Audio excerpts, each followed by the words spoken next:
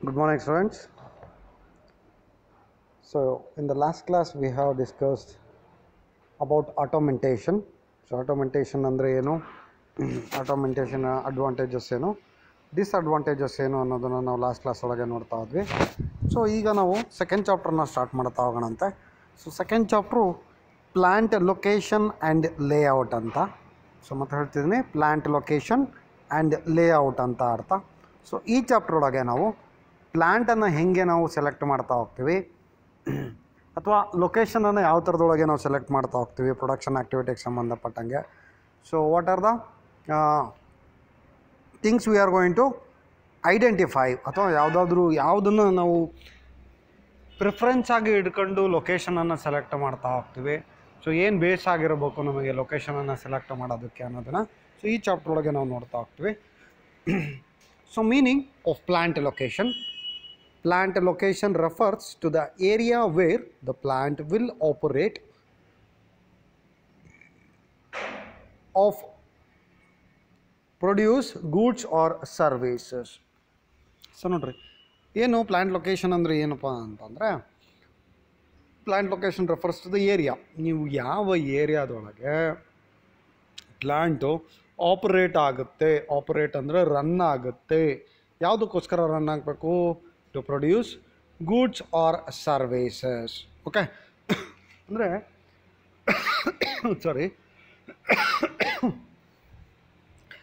ಯಾವ ಲೊಕೇಶನ್ ಒಳಗೆ ನಾವು ಏರಿಯಾನ ಸೆಲೆಕ್ಟ್ ಮಾಡ್ತಾ ಹೋಗ್ತೀವಿ.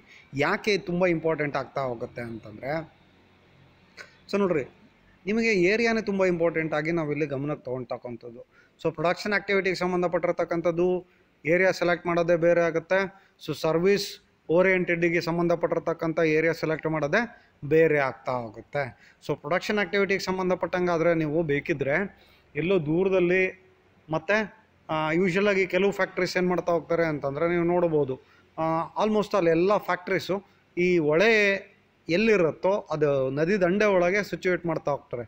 ಯಾಕೆ ಅಂತಂದರೆ, ಯಾರಿಗೆ ವಾಟರ್ ಅವೈಲಬಿಲಿಟಿ ಇರಲೇಬೇಕು for the running there day to day activity, so ಅಂಥವರು ಏನು ಮಾಡ್ತಾ ಹೋಗ್ತಾರೆ ಅಂತಂದರೆ, they are going to start there production near to the water availability. So ನೀರಿಗೆ ಅವೈಲಬಿಲಿಟಿ ಇರ್ತಕ್ಕಂಥ ಜಾಗಕ್ಕೆ ಹತ್ತಿರವಾಗಿ ಏನು ಮಾಡ್ತಾ ಹೋಗ್ತಾರೆ ಅಂತಂದರೆ, ತಮ್ಮ ಪ್ರೊಡಕ್ಷನ್ ಆ್ಯಕ್ಟಿವಿಟಿಯನ್ನು ಸ್ಟಾರ್ಟ್ ಮಾಡ್ತಾ ಹೋಗ್ತಾರೆ. ಸೊ ಸರ್ವಿಸ್ ಸೆಕ್ಟರಿಗೆ ಸಂಬಂಧಪಟ್ಟಂಗೆ ಈಗ ನೋಡ್ಬೋದು ನೀವೆಲ್ಲ, ಅಥವಾ ನಾವೆಲ್ಲ ಗಮನಿಸ್ತಾ ಇದ್ದೀವಿ ಏನಪ್ಪ ಅಂತಂದರೆ, ಆಲ್ಮೋಸ್ಟ್ ಆಲ್ ನಾವು BCom, BBM, MBA, MCom ಮುಗಿದ ತಕ್ಷಣ we have to rush to Bengaluru. ಯಾಕೆ, ಜಾಬ್ ಹುಡುಕೊಂಡು ನಾವು ಬೆಂಗಳೂರಿಗೆ ಹೋಗಲೇಬೇಕು. ದಾವಣಗೆರೆ ಒಳಗೆ ನಮಗೆ ಜಾಬಿನ ಅವೈಲಬಿಲಿಟಿ ತುಂಬ ಕಡಿಮೆ ಇದ್ದಾವೆ. ಸೊ ಅದ್ರ ಜೊತೆಗೆ ಕೊಡ್ತಕ್ಕಂಥ ಸ್ಯಾಲ್ರಿನೂ ತುಂಬ ಕಡಿಮೆ ಐತೆ. ಯಾಕೆ ಈ ಥರದ್ದು ನೋಡ್ರಿ, ಆಲ್ಮೋಸ್ಟ್ ಅಲ್ಲೆಲ್ಲ BPOs, KPOs ಎಲ್ಲಿ ಸಿಚುವೇಟ್ ಆಗಿದ್ದಾವೆ, ಬೆಂಗಳೂರೊಳಗೆ ಸಿಚುವೇಟ್ ಆಗಿದ್ದಾವೆ.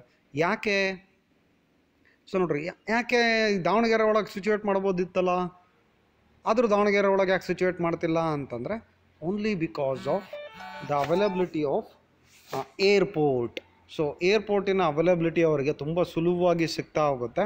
ಸೊ ಯಾಕೆ ಅಂತಂದರೆ, ಅವರು ಕ್ಲೈಂಟ್ಸ್ ಎಲ್ಲರೂ ಫಾರಿನ್ ಕ್ಲೈಂಟ್ಸ್ ಆಗಿರೋದ್ರಿಂದ, ಸೊ ಅವರಿಗೆ ಬಂದು ಹೋಗೋದಕ್ಕೆ ಇಂಟರ್ನ್ಯಾಷನಲ್ ಏರ್ಪೋರ್ಟು ತುಂಬ ಅಗತ್ಯವಾಗಿದೆ. ಸೊ ಹಂಗಾಗಿ ಅವ್ರು ಏನು ಮಾಡ್ತಾ ಹೋಗ್ತಾರೆ ಅಂತಂದರೆ, ಸೊ ಏರ್ಪೋರ್ಟನ್ನು ಪ್ರಿಫರ್ ಮಾಡ್ತಾರೆ. ಹಂಗಾಗಿ ಅವರು ತುಂಬ ಹತ್ತಿರದೊಳಗೆ ಇಲ್ಲಿ ಬೆಂಗಳೂರೊಳಗೆ ಇಂಟರ್ನ್ಯಾಷನಲ್ ಏರ್ಪೋರ್ಟ್ ಇರೋದ್ರಿಂದ ಸೊ ಅಲ್ಲಿ ಸಿಚುವೇಟ್ ಮಾಡ್ತಾ ಹೋಗ್ತಿದ್ದಾರೆ. ಸೊ ಅದೇ ರೀತಿ ಇದೆಲ್ಲ ತುಂಬ ಇಂಪಾರ್ಟೆಂಟ್ ಆಗ್ತಾ ಹೋಗುತ್ತೆ. ಅಂದರೆ ನಿಮಗೆ ರಾ ಮೆಟೀರಿಯಲ್ ಅವೈಲಬಿಲಿಟಿ ಈ ದಾವಣಗೆರೆ ಸುತ್ತಮುತ್ತ, ಸೊ ಯಾವುದು ರೈಸ್ ಮಿಲ್ ತುಂಬ ಜಾಸ್ತಿ ಇದ್ದಾವೆ.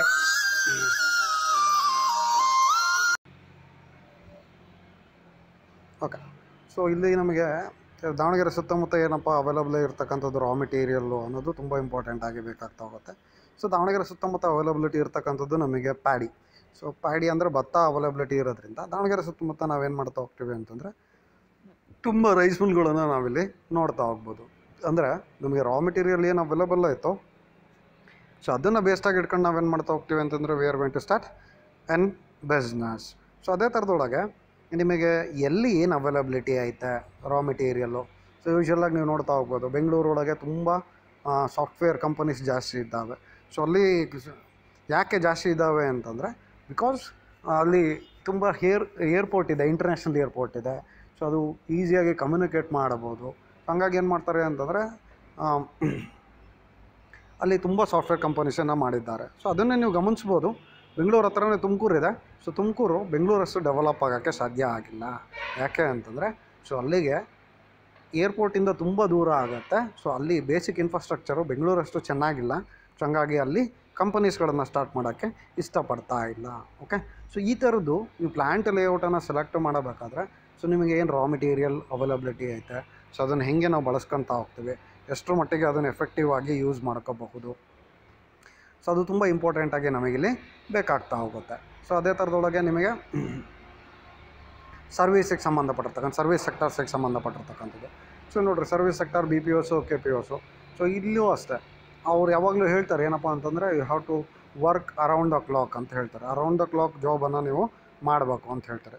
ಅರೌಂಡ್ ದ ಕ್ಲಾಕ್ ಜಾಬನ್ನು ಮಾಡಬೇಕು ಅಂತಂದರೆ ಸೊ 24 ಅವರ್ಸು ಸಹ ನೀವು ವರ್ಕ್ ಮಾಡಬೇಕು. ಯಾಕೆ ಅಂತಂದರೆ ಇಲ್ಲಿ ನೀವು ವರ್ಕ್ ಮಾಡ್ತಕ್ಕಂಥದ್ದು ಬೇರೆ ಯಾವುದೋ ಕಂಟ್ರಿಗೆ ಆಗಿರೋದ್ರಿಂದ ಸೊ ನೀವು ಅಲ್ಲಿ ಅಮೇರಿಕಾದೊಳಗೂ ಇಲ್ಲಿಗೂ there is lot of difference in time.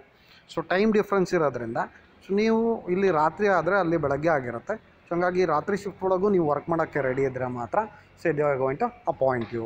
So ಈ ಥರದೊಳಗೆ ನೀವು ಯಾವುದೇ ಕಂಪನಿಯನ್ನು ಸ್ಟಾರ್ಟ್ ಮಾಡೋಕ್ಕಿಂತ ಮುಂಚೆ ಸೊ ಲೊಕೇಶನನ್ನು ಸೆಲೆಕ್ಟ್ ಮಾಡ್ತಕ್ಕಂಥದ್ದು ತುಂಬ ಇಂಪಾರ್ಟೆಂಟ್ ಆಗಿರುತ್ತೆ. ಸೊ ಲೊಕೇಶನನ್ನು ಸೆಲೆಕ್ಟ್ ಮಾಡಿ ಸೊ ಕರೆಕ್ಟಾಗಿ ಯಾವುದು ಕಂಪನಿ ಮಾಡ್ತಾ ಇದ್ದೀರಾ, ಸೊ ಅದಕ್ಕೆ ಏನು ನಿಮಗೆ ಅವೈಲಬಿಲಿಟಿ ಬೇಕು, ಇನ್ಫ್ರಾಸ್ಟ್ರಕ್ಚರು. ಮತ್ತು ಕೆಲವು ಕಂಪನೀಸ್ ಏನಪ್ಪ ಅಂತಂದರೆ ತುಂಬ ಲ್ಯಾಂಡಿನ ಅವಶ್ಯಕತೆ ಇರ್ತದೆ. ಸೊ ತುಂಬ ಲ್ಯಾಂಡಿನ ಅವಶ್ಯಕತೆ ಇರ್ತಕ್ಕಂಥ ಕಂಪನೀಸನ್ನು ನಾವು ಬೆಂಗಳೂರೊಳಗೆ ಸಿಚುವೇಟ್ ಮಾಡೋಕ್ಕೆ ಸಾಧ್ಯ ಆಗಲ್ಲ. ಯಾಕಂತಂದರೆ land is very costly there.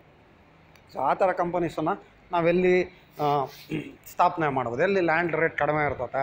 So ಅಲ್ಲಿ ನಾವು ಏನು ಮಾಡ್ಬೋದು ಅಂತಂದರೆ ಕಂಪನೀಸನ್ನು ಸ್ಟಾರ್ಟ್ ಮಾಡ್ತಾ ಹೋಗ್ಬೋದು. ಸೊ ಈ ಥರದೊಳಗೆ ನೀವು ಎಲ್ಲಿ ಸೆಲೆಕ್ಟ್ ಮಾಡ್ತೀರಾ, ಲೊಕೇಶನನ್ನು ಹೇಗೆ ನೀವು ಸೆಲೆಕ್ಟ್ ಮಾಡ್ತಾ ಹೋಗ್ತೀರಾ, ಏನು ಬೇಸಾಗಿ ಇಟ್ಕೊಂಡಿರ್ತೀರ, ಸೊ ಇದೆಲ್ಲ ತುಂಬ ಇಂಪಾರ್ಟೆಂಟಾಗಿ ಬೇಕಾಗುತ್ತೆ.